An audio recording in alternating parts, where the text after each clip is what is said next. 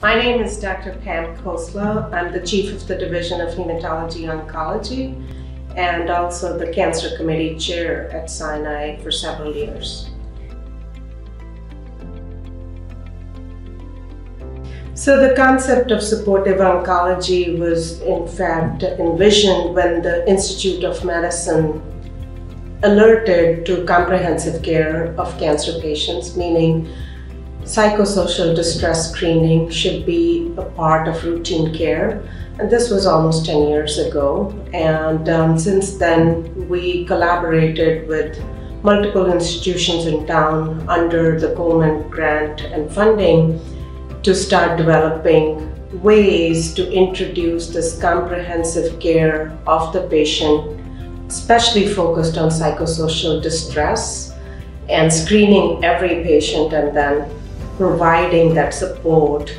Coined the term supportive oncology. Different institutions have different phrases for it, but supportive oncology seems to do fair justice in taking care of the whole patient, their psychosocial, physical, emotional, all kinds of needs. Cancer is a disease that affects every part of a person's life. A lot of people, their life is completely changed, their lifestyle is completely changed. So it's just not something that can only be addressed medically.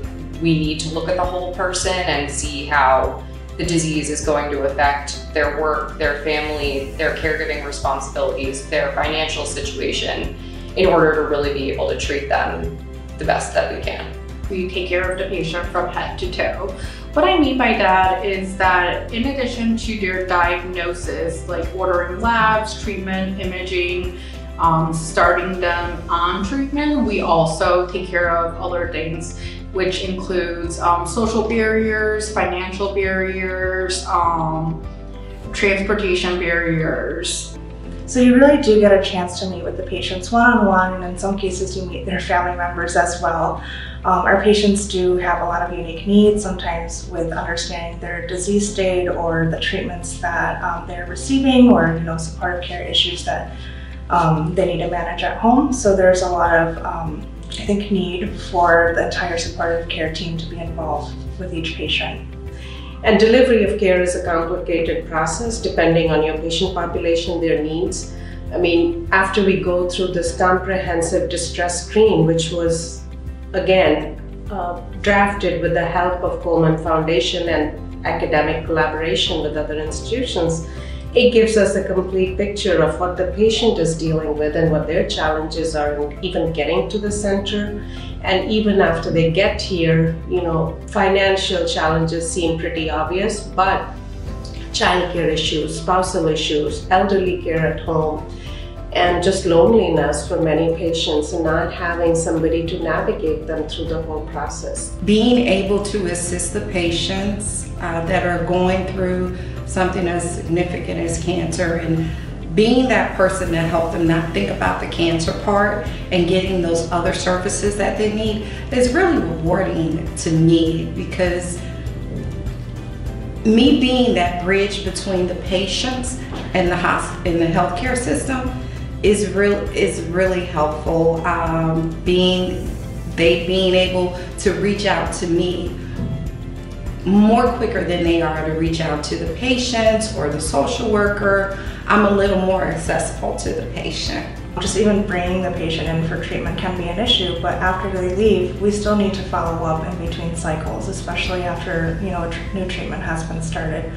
So with this additional funding, we can have more initiatives such as reaching out to the patients, or arranging for like supplies that they might need at home, or to bring them in for like an interim check if something has not gone right with the previous cycle. Most of our patients are not insured, so that's kind of hard for them to afford care, treatment, medications. That includes prescription medications as well that the doctors prescribe over the counter, anything that they need with the assistance of their treatment and care.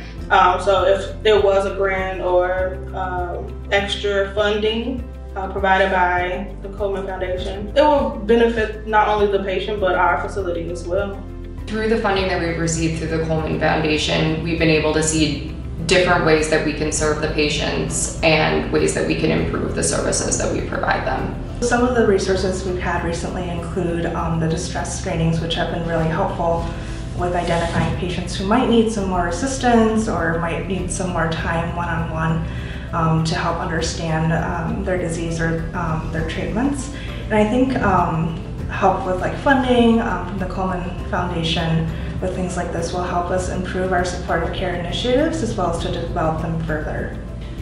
I think for a safety net hospital like Sinai, it is extremely important that we get funding and support from philanthropy organizations like Coleman, because without that, the need is so heavy, and especially for personnel to navigate those patients, support those patients.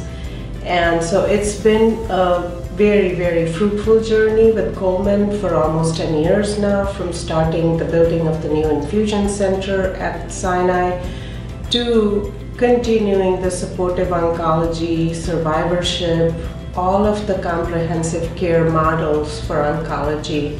And without their support, I think we would feel isolated from academic institutions, which is again an ongoing quality improvement when you interact with quality and academia to try to achieve higher goals for your institution and for your patients. I think the support that we get from the Coleman Foundation will be really helpful to what we're trying to do in the supportive oncology, to have someone like myself, a community health worker, to be there and be that bridge between the hospital system and the patients. I'm not just there to come up with a formula of like, this is what you need and I'm done, versus have I gone above and beyond, and to look at the patient as a person, as a human being, as a fellow in the community who could be a family member, could be me, and would need that support and understanding prognosis,